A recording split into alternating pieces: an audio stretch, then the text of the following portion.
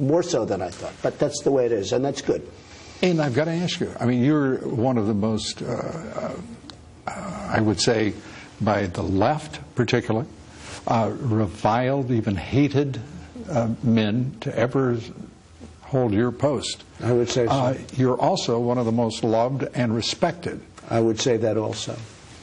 In history. And how does that feel? Where is Donald Trump today as you are just now beginning your presidency? So the one thing that I really thought, because I thought I was treated very unfairly by the press during the campaign, and when I won, I said, the good news is now they'll start treating me well. But they got much worse. Right. Lou, they put on stories on CNN, on NBC, and CBS and ABC, and NBC being an offshoot also with the MSNBC, which is ridiculous. They put on stories that are so false. They have so-called sources that, in my opinion, don't exist. You know, they'll say, sources have said. They're sitting down, they make it up. It is so dishonest. It is so fake.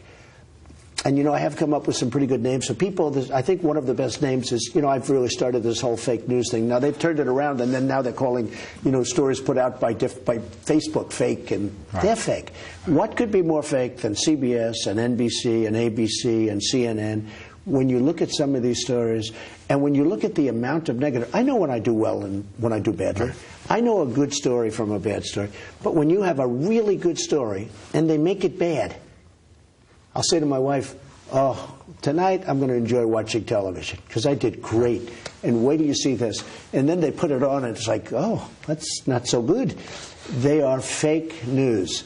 And the good thing about social media is that I have so many millions of people. So many. I guess 128 million. You could add up, you know, you add up all the different platforms. Massive social media.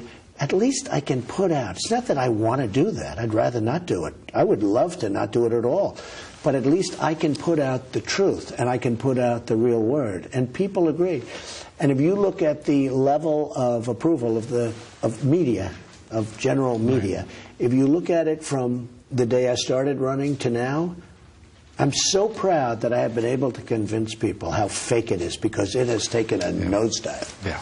Except for your show, of course, and Sean and a few of them, right? Yeah. There's some very good ones. And I have to say, Fox has treated me fairly.